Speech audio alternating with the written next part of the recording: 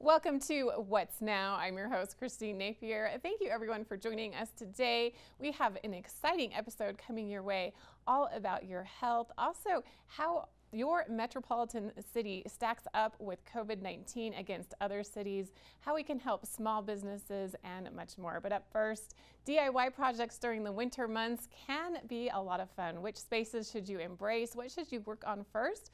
We have some ideas for you right now. After an extended season of outdoor entertaining and parties on the patio, winter weather is now forcing most of the country back indoors. With reduced travel and multiple family members working and studying from home, the stresses and strains on your home will increase.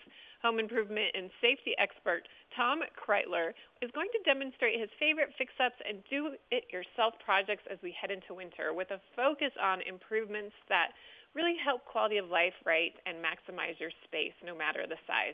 Tom, thanks for joining us today. Oh, thank you so much, Christine. Happy holidays. You know, safety is on everybody's mind, so what do we need to do to keep our homes safe, and what are we probably doing wrong? Yeah, that's a great question. Let's start with talking about cleaning, because we're certainly doing a lot of that these days. But something you might not know is that to fully decontaminate a surface, the experts at the CDC and major manufacturers like Simple Green remind us that we need to clean before we disinfect, or CBD for short, because germs can hide underneath all that dirt. So the right way to clean, say, a countertop, for example, would be to clean it first with a product like Simple Green's all-purpose cleaner. And then you are going to remove all the visible dirt, dust, and grease first. And then you can apply a disinfectant that will kill any bacteria or viruses that remain.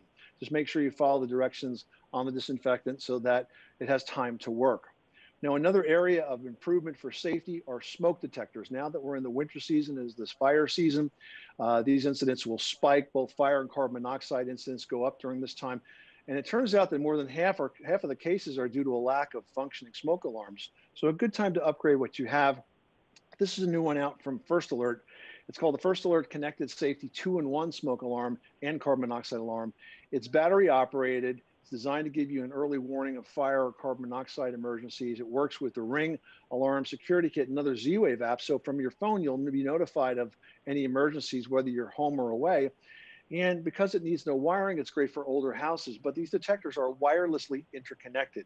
That means if one goes off, they all go off. So if you had one in the attic and there was a fire up there, the detector down on the first floor of your house would alert at the same time and keep you safe.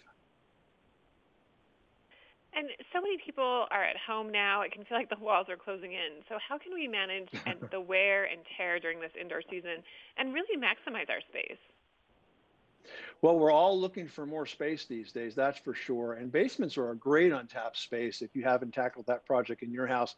They give you a good return on investment. They can be a home office or a gym or any kind of family space. But they can be cold and damp. So a good place to start is by adding dry core subfloor panels. These are very unique.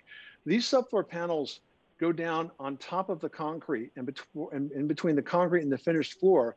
And they have air gap technology. That means they're going to protect you against moisture and mold and mildew and keep that basement floor dry and comfortable throughout the entire year. In fact, those floors can feel as much as 15 to 20 degrees more comfortable and warmer just by adding the dry core first. You'll really learn to love that basement as the new favorite hangout space for your family. And as you mentioned, we're definitely putting our homes through a lot of wear and tear now. And so you need to think about appliances that you might need to update. And your water heater is certainly one that you don't want to let go too long because it could leak. And that can't happen, though, if you upgrade your water heater now with this new product from Rheem. It's called the Gladiator water heater. I love this because it's got built-in 360-degree leak detection. It's going to find the leaks, large and small, inside or out. First, the leak sense, which is a band around the bottom of the water heater, will detect any leaks. And then the leak guard, which is the valve at the top, will automatically shut off the water supply. So there will be no chance that you could have a lot of water leak out of a water heater that leaked. It's just really cool technology. It's going to limit leaks to no more than 20 ounces. And it's got some smart home technology built into it that allows you to monitor the leaks, adjust the temperature, enable a vacation mode, and even tell you how much hot water you have so you'll never run out mid-shower. You know, home improvement projects are exploding in popularity during the age of COVID. What are you hearing from your podcast listeners, The Money Pit, about popular projects, and are you seeing any trends? Yeah, painting and decorating is really big right now because as we move into winter, it gets darker earlier. So we want to lighten and brighten those rooms. And I love that painting and decorating forces us to kind of reorganize at the same time because you got to empty the whole space. Also, flooring projects are always popular on the floor, and we're seeing them now into winter. A lot of flooring products are really DIY installations today, so that's something you definitely do yourself. We're seeing a lot of gardening projects that happen throughout the spring and the winter. There's never been a bigger season for that. And then folks are also taking on those big projects that they've been putting off for a while because now they're home, they have the time, maybe they have a bit of additional income because they're not going out as much. So we're talking about projects like kitchens and bathrooms. We have never been busier on our National Home Improvement Show in terms of the questions that we get from our audience about projects they want to do than we have been since the pandemic started last spring. Where can we find out more about everything we've discussed today? Also, listen to your podcast and find your book. Yeah, you can go to our website at moneypit.com.